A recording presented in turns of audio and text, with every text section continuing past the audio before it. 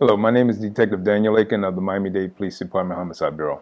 On Wednesday, April 7, 2021, at approximately 8:38 p.m., units from the Miami-Dade Police Department South District Uniform Patrol Section was dispatched to the area of Southwest 118th Avenue and Southwest 222nd Street in reference to a ShotSpotter call.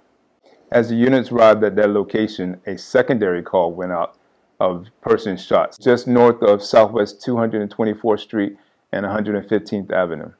Upon their arrival at the scene, uniformed units discovered 3 male juveniles suffering from gunshot wounds. Miami-Dade Fire Rescue arrived on the scene and determined that a male identified as Clinton Young, black male, 17, was deceased on scene. The other 2 individuals were transported to a local hospital where they were treated for their injuries. The initial ShotSpotter indicated approximately 26 rounds.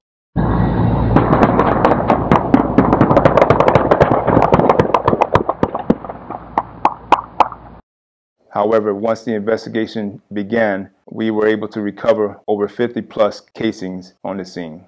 It's a situation that we take very serious, and during the course of our investigation, we determined that we needed more individuals to come out and assist us. We passed out hundreds of flyers within the neighborhood, as well as we've spoken to several people trying to get someone in the community to come forward and say that they've seen something or come forward with any information that may help us to catch these individuals.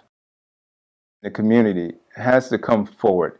We can't sit there and wait till it hits your front doorstep. You have to come forward. You have to participate. You have to get involved. If you see something, say something. You may be the one that brings closure to that family that's hurting, that's missing a loved one. We're urging the community, anyone with information in reference to this case or any other homicide cases, to come forward to call our Crime Stoppers tip at 305-471-TIPS, and you can remain anonymous and report what you've seen, when you saw it, and where it occurred, and any other additional information that you may have. What we need to do is we need to get back to the days where we can go to a park with our families and be able to fellowship and have fun without worrying about this type of senseless gun violence happening or anything else happening that may affect us and or our loved ones.